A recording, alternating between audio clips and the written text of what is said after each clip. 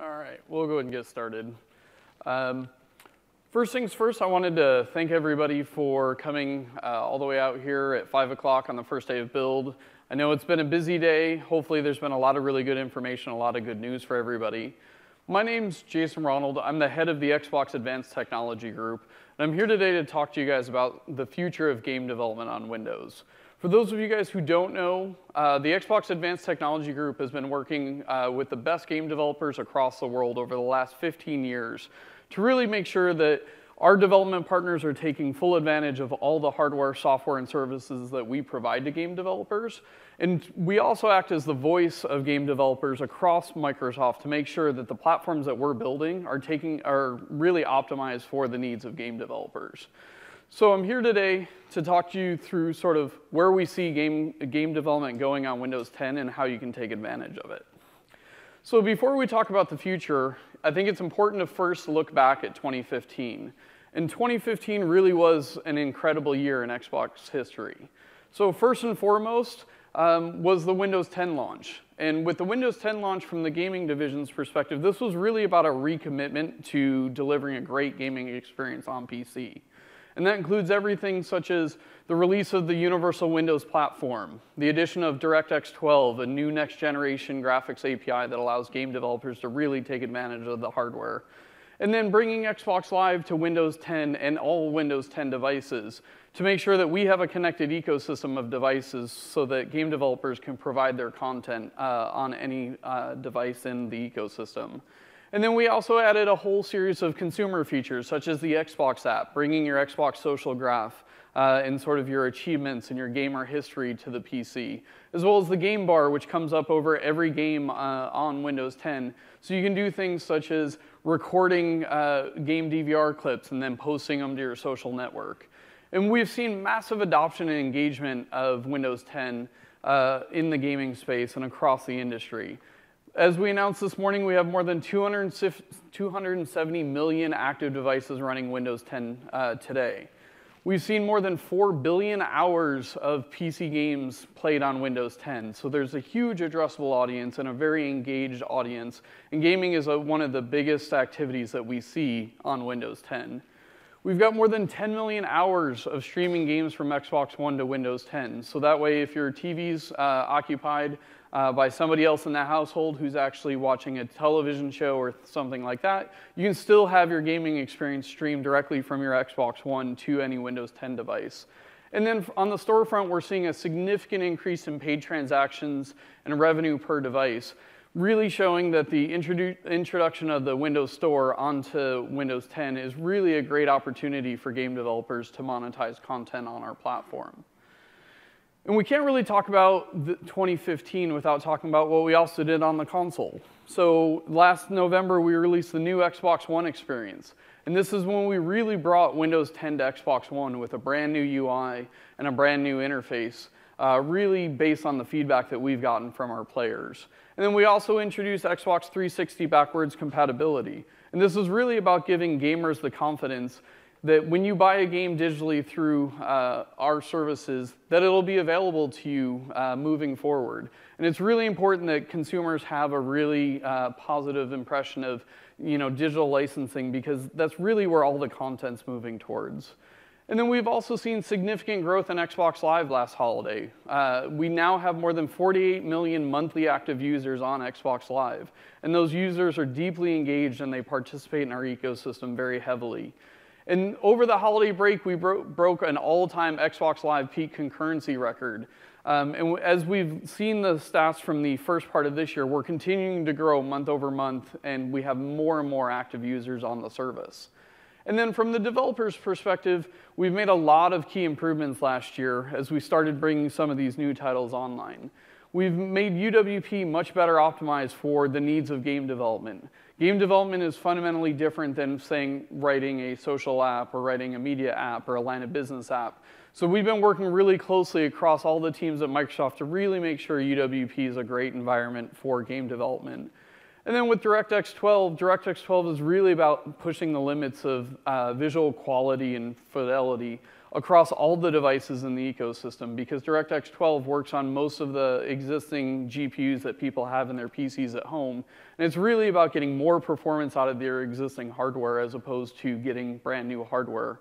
And then Xbox Live support is now ubiquitous across all Windows devices. So when we talk about a cross-device connected ecosystem that puts the player at the center, Xbox Live is our gaming social graph. It is our gaming network, and it's critically important that it's always available to you as a developer and to the players on our service. And we can't really talk about, gaming on our platforms without focusing on the games themselves. And as somebody who's worked in Team Xbox for the last decade, I can honestly say that last holiday was the greatest lineup that we've ever had in Xbox history. Everything from Forza Motorsport 6 and Metal Gear Solid 5 to The Witcher 3, Star Wars Battlefront, Fallout 4. There were great games week after week releasing on both Xbox One and on Windows 10. And it's really to the credit of everybody in rooms like this, the best game developers all across the world. And we really, as Team Xbox, want to make sure that we say thank you to everybody in this room, because without your support, we wouldn't be here today. People don't buy operating systems or game consoles to experience the Dash experience. They do it to play games. So more than anything, I just really want to make sure that we say thank you to everybody for all your continued support and feedback on how we can make the platform better and delivering your content on our platforms. So let's talk about the road forward. So when we think about the road forward, first and foremost, we focus on the games that we're bringing across the devices in our ecosystem. And we've got a very large portfolio across our first party, our third party, and our ID at Xbox partners, all coming to Windows 10 or Xbox One. And some of these titles you've probably heard about. We referenced some of these earlier today in the keynote. Everything from Gears of War Ultimate Edition to Ori and the Blind Forest Definitive Edition to other titles that are yet to come out, such as Quantum Break, which is scheduled to release next week. And it's really about providing rich, great, innovative content to our players. At GDC 2015, we shared this slide where we talked about our journey to one platform. And that one platform is Windows 10 across all devices in our ecosystem. And we come from a world where writing a game on the Windows desktop was fundamentally different than writing a game for the Windows Phone, or taking advantage of Xbox One, trying to move that code over to the Windows desktop was actually really, really difficult. So what we've been doing over the last couple of years is really solidifying and making sure that we deliver one core OS, one app platform, one store, one set of services that are available across all the devices in the ecosystem. So this really makes it easier for you as a game developer to write your game and then make a decision about what devices you want to actually target. And then the other aspect of it as well is it introduces brand new devices that we've never even thought of. When we started down this journey, HoloLens was just an idea. We didn't understand sort of what the gaming opportunities were. There's a whole series of IoT devices that are coming out that have interesting scenarios for gaming. And there's tons of other ideas that people all across the world have. And by betting on this one core OS, this one app platform, this one store, and this one set of services, it really gives you the flexibility to target your content in the way that's most natural to your players. So let's talk about the Universal Windows Platform. So the first wave of UWP-based titles are shipping now. We've already shipped Rise of the Tomb Raider, Gears of War Ultimate Edition, and just yesterday we shipped Killer Instinct Season 3. And these are all, high-profile franchises that you're used to seeing on the console. They're now shipping on Windows 10, all based on the Universal Windows Platform. And then we have a whole series of titles shipping soon. Like I said, Quantum Break is scheduled to ship next week. We have Ori and the Blind Forest Definitive Edition. And this morning, if you saw the keynote, you saw a testimonial from the Forza Motorsport 6 Apex team talking about how they leverage UWP to deliver that similar Forza experience that you've come to expect, but at a new level of fidelity on the PC beyond what we've even been able to do on the console. And there's many, many more in active development. And through working with these partners very closely over the last 12 to 18 months, we've made significant improvements for developers when it comes to UWP. For example, we've significantly expanded the API surface area for game scenarios. There was a number of APIs that are not as commonly used in, say, line of business apps or media apps that are absolutely essential to game developers. So we've worked with the teams to actually make those APIs available and at the exact same performance that you'd see with a traditional Win32 game. The other thing, too, is we've significantly improved the packaging and ingestion process for AAA scale games. Most AAA scale games can range anywhere from 50 to 80 gigs, if not even larger. And the needs of how do I package that, how do I submit these builds, there was a lot of really big challenges that we had to solve, and we've been partnering very closely with these titles to make that better. And then we continue to partner closely with key engine and middleware providers, because at the scale of games that we're talking about, almost all of them use various levels of middleware from a number of different companies. So we've been working very closely with these partners to make sure that those engines and that middleware is optimized for UWP. It takes advantage of the capabilities of UWP. So the same middleware that you use on the console is the same version that you use on Windows 10 and so on. So once again, it's one application platform that you can count on that gives you the flexibility to target your content more directly at different device types. And then, as we said this morning, we're listening to feedback. The feedback from our developers and gamers are critical to our success. And to be clear, as a member of Team Xbox, the feedback that we get from the gaming community and the game development community directly influences our plans and our roadmap.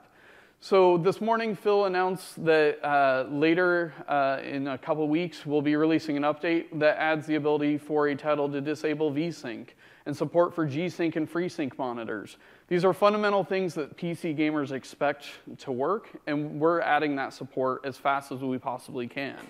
We also have additional UWP updates coming later this summer, and some of which we talked about this morning, and some of which we'll talk about later this summer, because we're committed to making UWP a great game development platform, regardless of what device you're targeting. And that feedback from both the gaming community and from game developers is foundational to how we approach this. On the graphics side, with Windows 10, we introduced DirectX 12. And like I said before, this is a common next-generation graphics API that works across PC and console.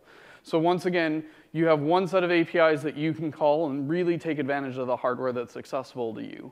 And this gives you direct access to the GPU hardware to deliver the highest performance possible, much higher performance than you were able to get with DirectX 11. But one of the big improvements with DX12 is it significantly reduces the CPU overhead as compared to DX11. So we've seen with some of our early titles up to a 50% CPU improvement and up to a 20% GPU perf improvement as compared to DX11. So with that extra CPU power and the extra GPU power that's available to you, you can now go ahead and push the boundaries even further, whether it's making more dynamic worlds, adding more characters, or just really, pushing the boundaries of what's possible on your rendering techniques. And then we've seen extremely strong partner support for DX12. As an example, Ashes of the Singularity, the latest Hitman title, Gears of War Ultimate Edition, and Rise of the Tomb Raider have all shipped with full DX12 support. And then last holiday, Star Wars Battlefront was the first title to ship on Xbox One taking advantage of DX12. So by putting these capabilities in the hands of the best developers, we're starting to see the results now that more and more titles are releasing, taking advantage of these capabilities.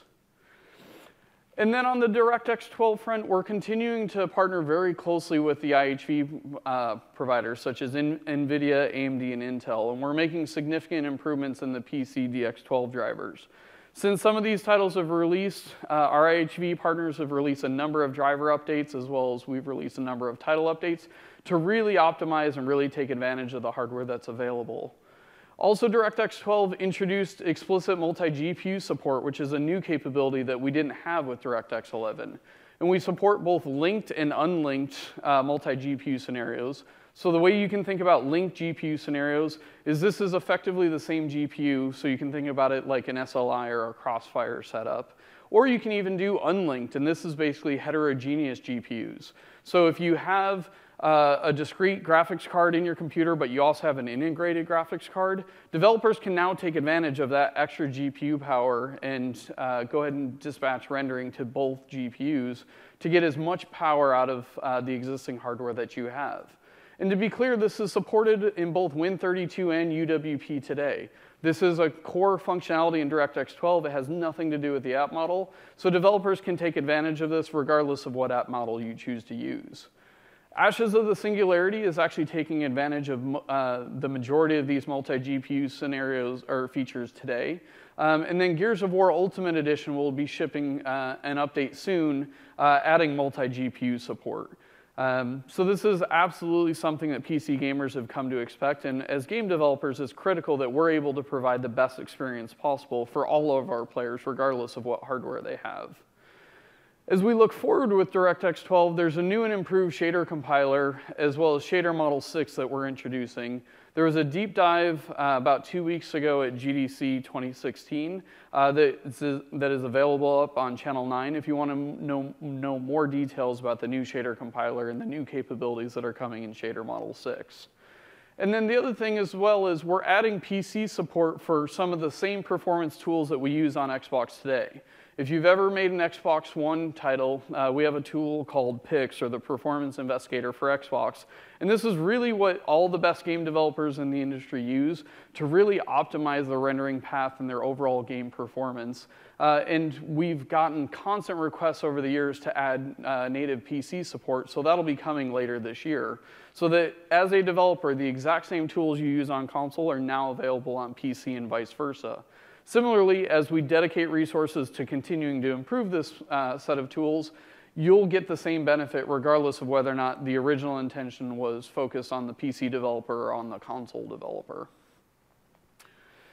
Another area that we're really interested in and we're seeing exciting results with in the graphics space is high dynamic range and wide color gamut.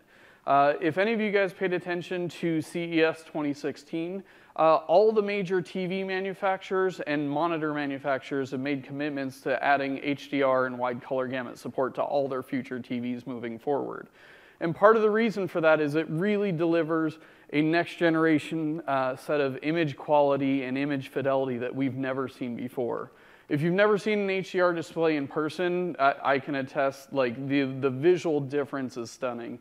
And what it really allows you to do with the high dynamic range and the wider color gamut is to really pick up super fine details that today are lost due to the fact that we have to clamp and compress our color palettes.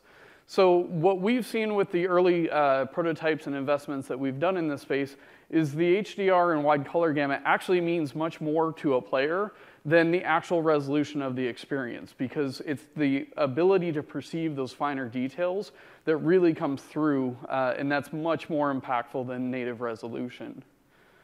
So when we talk about high dynamic range, today we use a standard called Rec 709 to do our color calibration.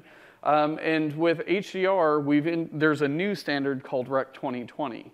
So when we look at the high dynamic range, today Rec 709 basically defines a brightness level or a luminance level between effectively 0.1 and 100. And this is really the standard that we've been using for the last 50 plus years with televisions. But if you see the spectrum with Rec 2020, we can now go as low as 0.001, actually lower, all the way up to 10,000 nits. And what a nit is a nit is basically the level of luminance that the actual display is able to output. In practice, what we've seen with some of the earliest HDR displays is they range somewhere between the 2,000 and 4,000 nits. But as we see this display technology advancing over the next couple of years, we're going to expect more and more displays to have higher and higher nit counts. And it gives you a lot more capability as a content creator to take advantage of that. Today, due to the clamps that are applied on Rec 709, a lot of times we have to fake these effects. So we'll add things like bloom, we'll add things like lens flare. With new high dynamic range displays, you actually don't need to do that anymore because basically you have the capability of actually increasing the brightness of individual pixels or individual segments of a screen. So you no longer have to have the dramatic bloom or your visual effects look a lot brighter and a lot more crisp and to be honest, a lot more real due to this expanded space. So there's a huge amount of capability that this gives us here. And then when we talk about the wide color gamut, if you've never seen this graph before, this basically represents the entire color space that the human eye can actually perceive. And if you look at Rec. 709, this is basically the color space that we're constrained to. And what this really does is it makes it difficult for us to recreate some of the best colors that you've seen in the real world. For example, Ferrari red is a really hard color to sort of emulate in this color space. The other example is a fluorescent orange traffic cone.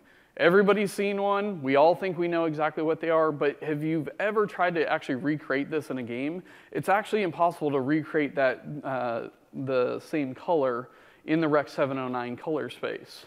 And then when you look at Rec. 2020, we have a much wider color space that we can play with. And you'll notice that the majority of the increase is actually in the green space, and that's because the human eye actually can perceive green much better than a lot of the other colors.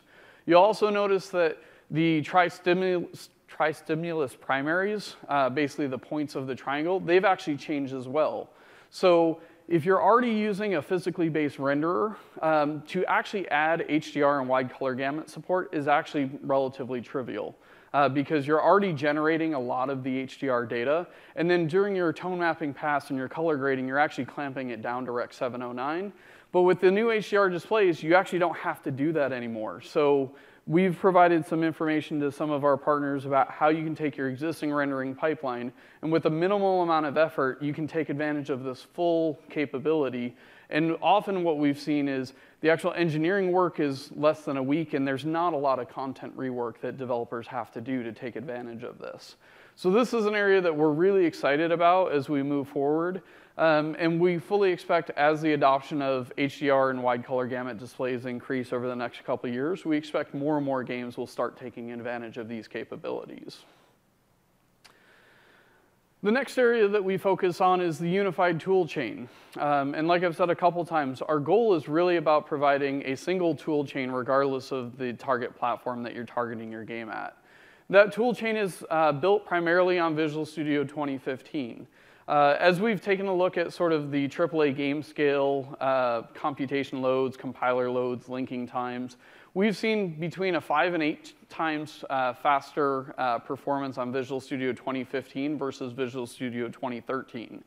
And Visual Studio 2015 has full support for cross-device UWP and Xbox development, so we recommend all of our game development partners to move to Visual Studio 2015 as fast as possible. We're also providing a single ingestion pipeline with the Universal Dev Center. So it's a single ingestion portal for both Xbox One and Windows 10. And today you're using the Universal Dev Center for your Windows 10 experiences. We have a separate pipeline for the Xbox One. So if you were to release your title or an app on Xbox One, we have a separate ingestion title. And we're in the process of actually converging those into one experience. And then Xbox Live configuration will also be moving to UDC as well to make sure that, once again, it's one set of tools that you use regardless of the device you're targeting. And then for larger game studios, we strongly recommend moving to Windows 10 for active development. But at the same time, too, we know enterprise-level studios, oftentimes it takes a while to actually roll out new operating systems. We're not the only tools that they rely on. So we're continuing to support Windows 8.1, but we do recommend people move to Windows 10 so you can take advantage of the new capabilities that Windows 10 brings. And then we've talked previously about the fact that we're in the process of merging the Xbox and Windows Store, and that'll be complete later this year. So it's one store, it's one ingestion pipeline designed for the needs of game developers. And like I said before, the Universal Dev Center is the single ingestion and configuration portal, regardless of the device you're targeting. And by converging these two stores, what we're really doing is we're taking the best of the features from the Xbox Store that game developers have come to need and require, and the best of the Windows Store, and bringing them together so that you have one set of capabilities that work across all the devices in the ecosystem. So features that game developers absolutely require that are now coming to the Windows Store include things like durable DLC support, bundles, subscriptions, pre-order, more flexible pricing and agility, especially for titles that are, say, free to play or are much more dynamic in their offer matrix. And then at the end of the day, what this is really about enabling new scenarios across Xbox One and PC. When we think about players moving between multiple experiences or moving across devices, we want to give the tools to developers to really enable them to monetize their title in a way that makes the most sense based on the play style, based on the genre, based on their player base. So let's talk about Xbox Live. I've talked a lot about sort of unifying the client experience, unifying the tool experience. Xbox Live is our connective tissue across all the devices in our ecosystem. And we do have one of the largest and most vibrant and engaged gaming social networks in the industry. People who play on Xbox Live tend to play longer, they tend to monetize more, and they tend to enjoy their experiences much more than what we've seen with other gaming social networks. So there's really three major areas that we're investing when it comes to Xbox Live. First and foremost is really about making significant investments increasing the reliability and availability of Xbox Live. At the end of the day, when it comes to gaming, you're really fighting over people's discretionary income and their discretionary time. And when people want to play, they just want to play. They don't want to have to worry, is Xbox Live up, or is there individual titles matchmaking up or down? So we're spending an inordinate amount of resources to make sure that Xbox Live is the most reliable gaming network possible, both for you as a developer, but also for your players. Another area that we're focused on with Xbox Live is really about making integration much easier for developers. So we do have a single Xbox Live SDK that works across both PC and console. So the exact same APIs and the exact same calling patterns that you use on PC will work on console and vice versa. So if you've already done Xbox Live integration on one of the platforms, all that code is portable over to the other platform. The other thing is today we offer a lot of flexibility for developers on how you use our matchmaking system, how you use our leaderboard system, our stat system, but there's a lot of key scenarios that all games will run into, such as how do I find out what the status is of all my friends, who's online, who's available to play. And there's a number of these key scenarios that we're really focused on making just much easier for developers to integrate. If you still want to take advantage of the full suite of low-level APIs, you absolutely can do it. But if you're not really focused on optimizing your multiplayer flows or you don't have really unique scenarios, it should be much easier to integrate these capabilities across multiplayer or peer-to-peer networking or the ability to access the social graph. And then we're also focused on giving developers much better tools to understand how they're calling Xbox Live and why they might be seeing longer wait times or timeouts or things like that. So we introduced a tool called the Live Trace Analyzer, and that's available across the platforms regardless of which device that you're targeting. And then the last thing that we're doing is we're really focused on delivering new capabilities and features to our players and to you as game developers. And when we prioritize and think about the features that we're going to add to Xbox Live, we're really focused on how do we drive engagement, retention, and monetization. We want to make sure that the players who are engaging with your IPs and with your franchises, they have a great experience, they're engaged longer, they stay in your experiences, and then you have the opportunity to monetize them in the ways that make sense with your franchise. And then a few weeks ago, we also announced our support for cross-network play. So basically what we're really focused on is providing you and your players the largest player pool, regardless of where they've come from. So if you want to go ahead and matchmake and people are on other gaming networks, we'll go ahead and support it if you have the right matchmaking infrastructure in your studio. Obviously, we don't own the decisions from the other networks, but we do strongly encourage you, if this is an experience that you want to deliver, to talk to the other networks that you're using, and we'll have a conversation. The first title that's going to release using cross-network play support is actually Rocket League, which has been hugely successful on PC, as well as Xbox One, as well as other platforms. And we're really excited to learn from their experience as we work through this, being one of the first titles to take advantage of this. And we'll parlay that knowledge into sort of how we think about this moving forward. And then nobody can really talk about online gaming without recognizing the impact that competitive gaming is having on the entire gaming industry. Everything from small local organized community tournaments or LAN parties, all the way up to the largest esports events. You know, this is really a fundamental shift in the industry, and people are really thinking about esports when they're designing their titles, or even retroactively, they're looking at their titles and they're trying to say, hey, is there a competitive aspect to this that I could take advantage of, knowing that there's this movement in the industry. And if you look at our first-party studios, this is an area that we've been playing in for a while ourselves. Everything from the Halo Championship Series to the Gears Esports Pro League, to even titles like Killer Instinct Season 3, which is one of the titles that's available at the annual EVO event, which is one of the biggest fighting game community events that exists. So we've done this for a couple reasons. One, these franchises naturally align to sort of the competitive gaming nature of these kinds of events. But the other thing too is we wanted to learn from the space, and we really wanted to understand what the opportunities were and how could we make this easier for developers and our players. As well as if you look at last year, we released what we would say would be the best competitive gaming controller ever made with the Xbox Elite Wireless Controller. It's really about showing our commitment to our players across hardware, software, and services. We want to give them the best tools possible to have the best competitive gaming experience on our platforms. And then this led us to an announcement that we had at GDC last week or the week before about adding a new Xbox Live Tournaments platform to Xbox Live.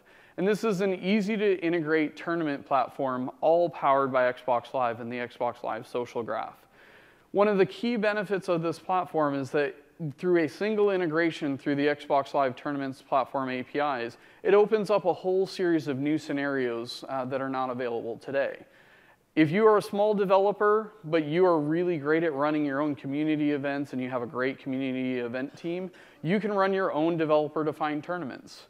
If you have a publisher and your publisher has a strong community team, or maybe they have an existing esports division or department, your publisher can run tournaments on your behalf.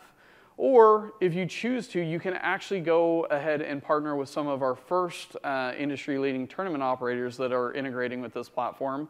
And we announced both Faceit and ESL as our initial partners here. And we're continuing to talk to all the industry-leading tournament operators so that you as a developer have the ability to choose how you want to run your tournaments with minimal to zero code changes once you integrate with the Xbox Live Tournaments platform. There is a preview SDK that's available for developers to take a look at today. And we have a number of titles who are actively integrating this into their titles that will release later this year. And as we go ahead and see the first wave of titles, add more tournament operators, and get more partners on board with this, we fully expect that we will continue to grow and develop this capability over time to really make sure that we are the best competitive online service for players and for developers. And then this morning we announced the Xbox Dev Mode activation. This is a huge milestone, and it's really about enabling Xbox One to support full UWP development. And it gives you the ability to convert your retail console that you bought at the store and turn it into a developer kit. And it's really ideally targeted at application developers and for personal game development. And this allows you to bring your existing Windows 10 UWAs to the living room. We have a massive install base across a number of devices in the living room, and it's really about lighting up your UWAs on the television screen in this shared space in the living room.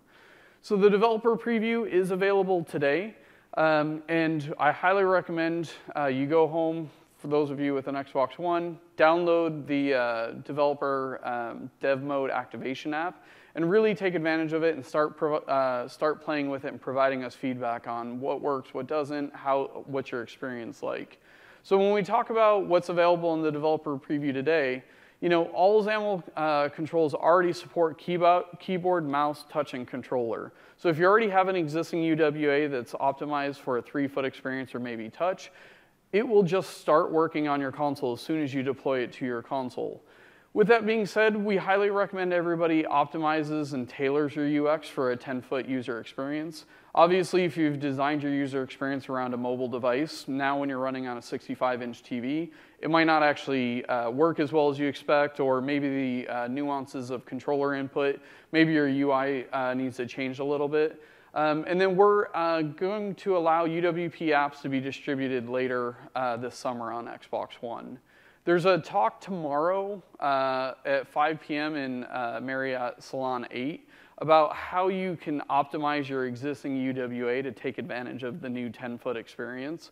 So I highly recommend anybody who has an existing UWA that you're planning on bringing to the bringing to the Xbox One, I highly recommend you take a look at that talk because there's a lot of best practices that we've developed over the years of really how do you build great user experiences for the living room.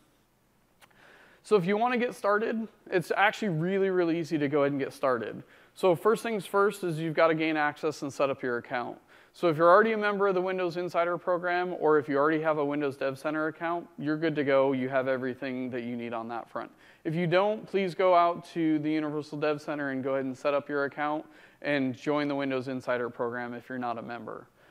Next, you've got to download the latest developer preview tools. So Visual Studio 2015 Update 2, as well as the latest Windows Insider SDK preview for the anniversary update. If you download those tools, that gives you all the SDKs that you need to take advantage of the new capabilities on the console.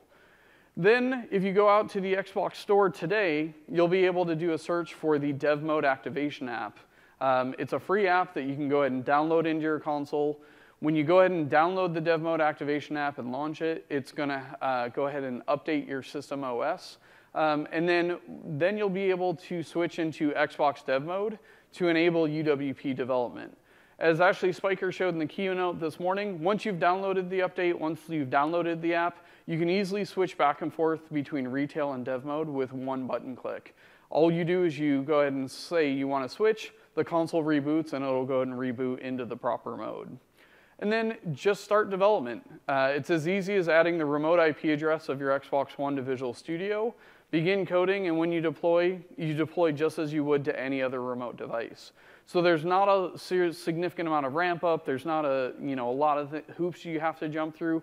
It's really about just taking the existing tools that you're using today to write your UWPs, and then just take advantage of the fact that you now have a remote device connected to your living room that you can go ahead and show your experience on. So with Xbox Dev Mode, one thing to be aware of is that you're actually operating in shared system resources when the Xbox Dev Mode is enabled. The UWAs that are running in this mode share resources with the Core OS as well as other apps that are on the platform. And multiple apps can run simultaneously at the same time in the background. So it is the responsibility of developers to handle PLM events, such as your app being suspended, or your app going into constrained mode. And these are a lot of concepts. If you've ever done any phone development, the same concepts apply to these apps running on an Xbox One. If you look at the developer preview that's available today, you'll see here's the resources that are available to you as a developer. These are the exact same resources that are available to apps on Xbox One today. So it's the exact same resources that are available. As long as you work within those constraints, your app should go ahead and run fine on an Xbox One. As we move towards the final release later this year, we're actually increasing the resources available to apps. You'll see that we're moving from 448 megs all the way up to a full gig of memory. Today, apps get access to 2 CPU cores. Later this year, you'll have access to between 2 to 4 CPU cores. So it's really about, we're starting today by allowing you to bring your UWPs to the console, and then we'll go ahead and expand the surface area and the capabilities of this over time as we get further and further into this program. There is an exclusive partition available on the Xbox One. It does require the Xbox SDK. If you don't have a publisher, or if you're not an established Xbox One developer today, ID at Xbox is actually your path to get access to the full Xbox SDK if your title requires further access to the direct hardware or expands beyond the constraints that exist in the UWP dev mode. And when we talk about ID at Xbox, ID at Xbox really is the easiest path for self-publishing for independent developers. When you join the ID at Xbox program, you receive a monthly newsletter with all the latest updates, all kinds of tips and tricks about how to make your game better, best in practice development processes, how do I monetize my title? How do I make sure that my title gets the visibility? The ID at Xbox team is really designed to, be your advocate to help you be successful with your game. And since we launched ID at Xbox a number of years ago, we have significant developer momentum because we have more than 1,400 developers actively developing titles as part of this program today. And some of these titles are specific to the Xbox One, some are specific to Windows 10, some are actually shipping on both because the title really makes sense across both platforms, and they're looking for the largest addressable audience possible. And then we've seen over 200 games shipped via the ID at Xbox program, and as I said, there's many, many more on the way, and we release more and more games every single month, both on Windows 10 and Xbox One via the ID at Xbox program. So ID at Xbox is required if you want to self-publish a game on the Xbox One. Basically, you go through a simple process, and it's really about making sure that we protect the integrity of the Xbox experience as well as the IP of other partners that are on the platform. Then if you want to access Xbox Live on Windows 10, very similar, we have a series of policies related to Xbox Live to really ensure that we're providing the best gaming environment. The titles are adhering to sort of our parental settings, our privacy settings, to just really make sure that we continue to maintain that great gaming experience on Xbox Live. And as I said before, if your game expands beyond the capabilities of what's available to UWPs on the console, the ID at Xbox team can actually get you access to dedicated dev kits as well as the special SDKs required to use the exclusive access on the console.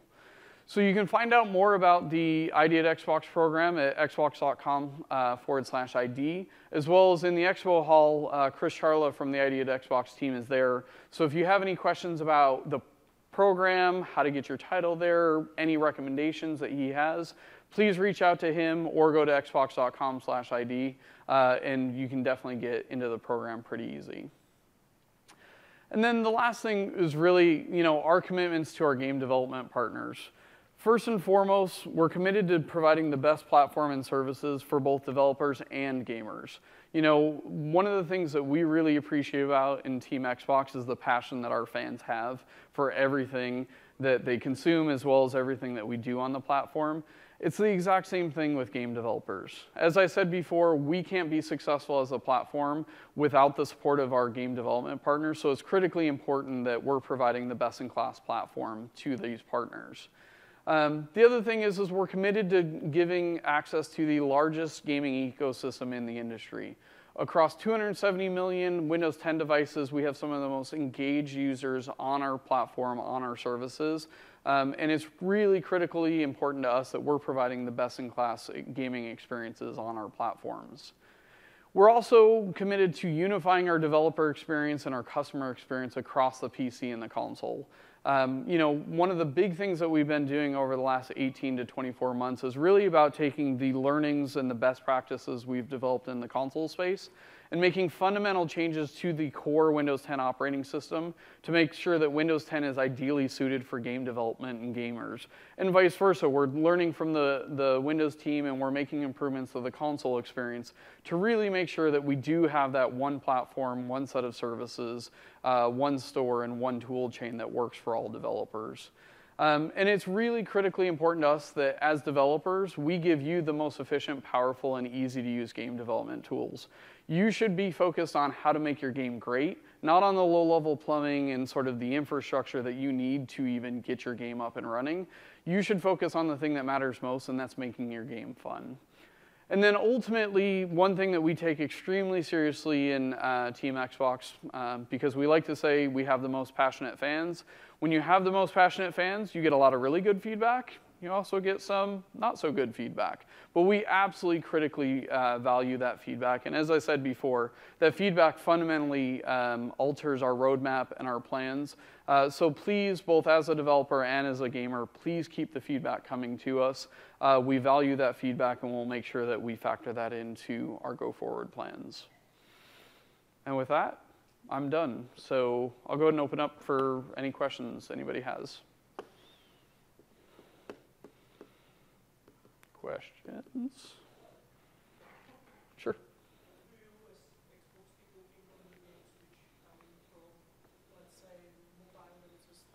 Mm-hmm. Mm-hmm. Mm-hmm.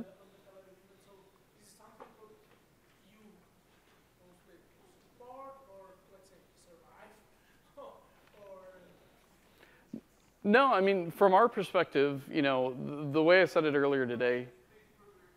Sure. So the question is how do we as Team Xbox think about mobile titles, say, coming to the TV screen or other devices in the ecosystem? And what we're really focused on is providing the best gaming experiences possible. And as we look at our engaged user base across Xbox Live and the players, you know, not everybody is a first-person shooter player or a super competitive player. And, you know, I'll openly say, like, there's tons of more casual, you know, experiences that, as long as they're tailored for the 10-foot experience, I think they're great experiences. The other thing too is, you know, when we look at UWP Dev Mode, a lot of those, you know, with that 448 megs of RAM, with the CPU power that we give, that's actually much higher than most phone experiences anyways. So it's actually a really easy ability for you to port those over and then just really optimize the experience for your players. But we fully support them, and, you know, we want the best games possible on our platform, regardless of if it's a $300 million AAA title all the way down to a title that, you know, a smaller developer put together. Yep. Any other quick? Yes. Could you address some of the critiques that we've heard about UWPs, like specifically difficulties around modding and you know, setting frame rates and VSync and that kind of thing? Mm-hmm. So, I mean, at the end of the day, the way I'll say it is we're early in the journey with UWP as a game development platform. By working with the first and second waves of titles that have shipped on UWP, we've already made significant improvements. And like I said, you know, some of the feedback that we got about G-Sync and FreeSync monitors, the ability to disable VSync, what's critically important to us is that we're delivering an experience that meets the needs of the people who play on that platform. Console players have a different expectation than PC players. PC players expect different things than mobile touch players. So what we're doing is, by working with the best developers in the industry, we're focused on maturing the UWP platform to meet all those needs. So it's absolutely something that, you know, we take that feedback to heart. We've added a bunch of features and a bunch of capability already, but we also know that we have a ways to go. So, you know, Phil talked this morning about aspirations around modding and those capabilities. There are definitely things in our roadmap. We don't have a specific announcement to make today, but that feedback has fundamentally landed with the team, and we're looking at where we can add those capabilities over time. Thanks. Yep. This is probably a can of worms, but if with the developer mode Xbox, more casual developers can make apps, is that going to be allow side loading, I guess, for lack of a better word? So if you want to ship a game on the Xbox One, you have to go through the ID at Xbox program for some of the reasons I said before, such as protecting the IP, the integrity of the Xbox experience. With that being said, if you want to make a game, or for example, like I'm teaching my kids how to program, like I can absolutely convert my retail kit into a developer kit, put the game out there, and if they want to show their friends or bring it over to a friend's house, absolutely. That's totally possible. But if you actually want to distribute your game through the Xbox One store, that's where we recommend people go through the ID at Xbox program. And the ID at Xbox program can help you make sure that your game's successful on the platform. Okay. Yes, hi. Yeah, I guess I just wanted to follow up the sort of the modding question a little bit more. I mean, we've had a sort of a very rich, proud history in PC gaming, where we've had, like, you know, a game like Half-Life spin off into Counter-Strike or something of that sort, you know, which has been played by millions of people just over and over and over. I mean, can you commit to saying that UWP is going to allow that same flexibility to, I mean, we're not talking about just, you know, skins or something of that sort. We're talking about, like, you know, actual creativity in the industry. I mean, can you commit to a future where we can see modifications of UWP apps spin off into these sort of, you know, beloved franchises? It's honestly a difficult question to answer because mods means very different things, title to title, franchise to franchise. You know, some franchises, like you said, you know, Counter-Strike and things like that, like there's experiences like that. We're still figuring out what modding means in the ecosystem. How do we deliver it in a way that's safe, that, you know, guarantees a great experience? So there's nothing that I can commit to or sort of publicly announce, but it is definitely an area that we're investigating and trying to figure out what is the right experience to be able to deliver to our players. Okay. Any other questions? Okay, cool. Thank you guys very much. I hope you enjoyed day one.